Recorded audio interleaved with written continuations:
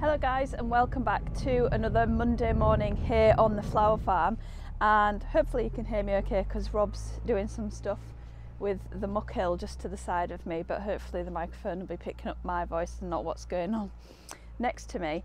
Today I am in my back flower field because the cover crop behind me is in desperate need of being killed off before the mustard goes to seed, and we're getting kind of a little bit closer to the danger stage now because the mustard is forming seed pods and it really needs killing off before we get mustard seeds all over the place. So my strategy that I've been using for killing off cover crops recently has been to either give it initial cut down with shears by hand just to make it easier for me to go over with the ride-on lawnmower or the push mower, depending on the size of the area of the cover crop, and then I've been covering it over with a black sheet just to further kill off those plants and to help the kind of cover crop get worked into the soil below. So just to doubly make sure that everything's dead and kind of worked down.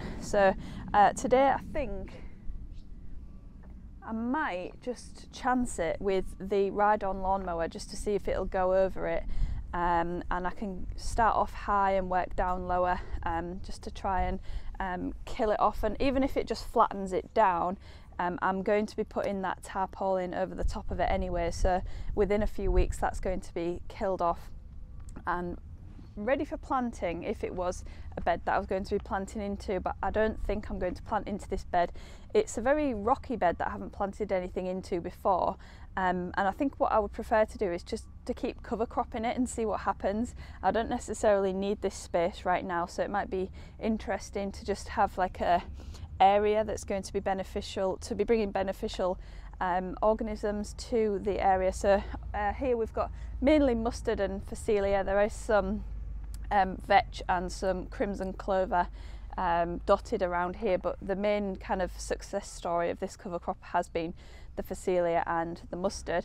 And I have actually been picking the phacelia as well for my cut flower bunches. It smells amazing. The bees absolutely love it. So if I can continue to kind of have a little bit of a set aside cover crop here, then I can keep those going in a rotation. And I'm going to be bringing lots of beneficials to the field, which is hopefully going to help along all of the other things that are going along in this field. So diversity is really something that I'm aiming towards here on the flower farm, and obviously we are growing a diversity of crops anyway, lots of different types of flowers, but it's nice to get some kind of different things like the mustard, the phacelia, some different things in on the farm just to increase that diversity even further. So I'm going to go and grab the lawnmower and see if we can get this chopped down with the lawnmower.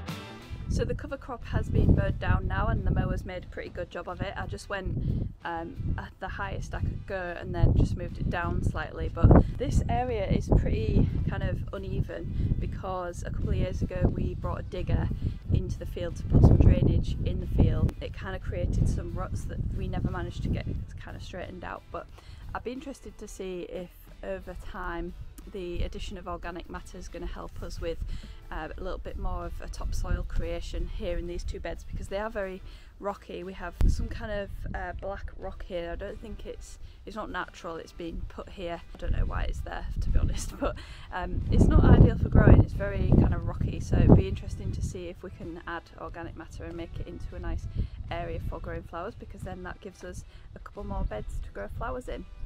So all that's left to do now is to cover it over with plastic sheeting, and then it will be killed off probably in 4 weeks or so, because the weather is really warm at the moment.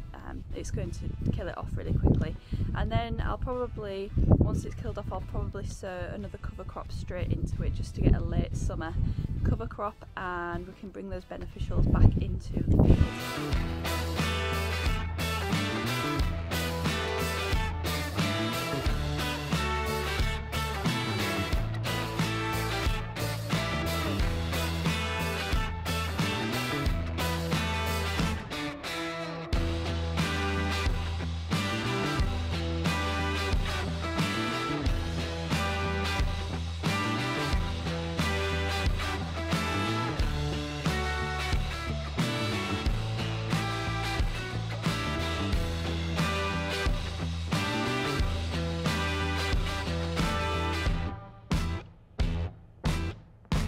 Plastic is on the bed now, and that should be killed off within 4 weeks or so, and it will be ready to sow again, depending on what I decide to do.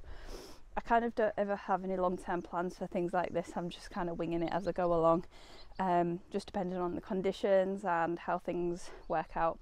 It's all still a learning process, and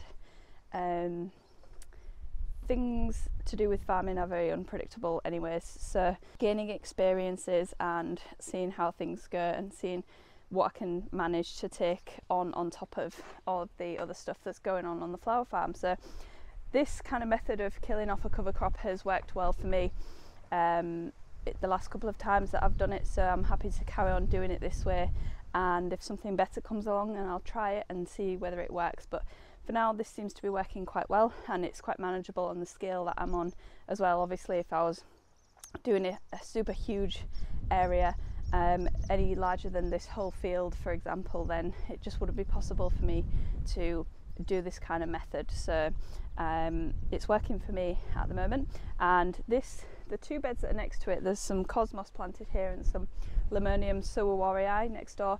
Those two beds were cover cropped over the winter, as well as the one on the far side. The one on the far side has still got the plastic cover on, just because I haven't got anything to plant into that field, just because of the problems that I've had with seed starting and things this season. So the cover is still on that. However, that bed suffers with problems with thistles a little bit more than these two beds have. These two beds don't have any problems with thistles at all. So for me, that's better off being covered, otherwise the thistles are going to start making their way back up again. If I sit down for long enough and have a think through, then I probably won't even need that bed this season, because I probably won't even be producing enough biennials to plant into that bed at the end there either. So I could probably plant another cover crop in there this summer, so that's something to think about in the next few weeks, see whether I can get a quick summer cover crop in there. What I'm going to do actually is I'm going to take you over there now and just have a look underneath that plastic, because I haven't taken it off since February, March time, and it would just be interesting to see what it looks like underneath, and see how that cover crop has broken down. So this is the bed here that is that was cover cropped over the winter, and it was killed off around March, April time. So the cover crop has been on almost 4 months, I would say, so it should be looking well killed off under here. Let's see if I can get the cover up. There we go.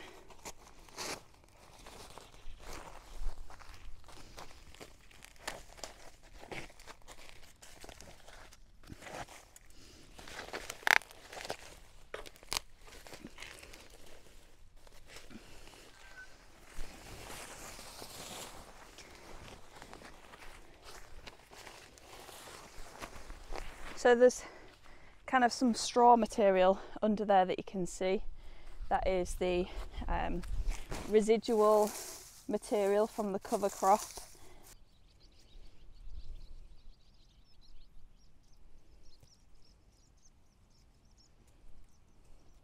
And the worms obviously help to create the soil structure by creating their burrows and it helps water and air to infiltrate the soil, so that's going to be beneficial for plant and microbes.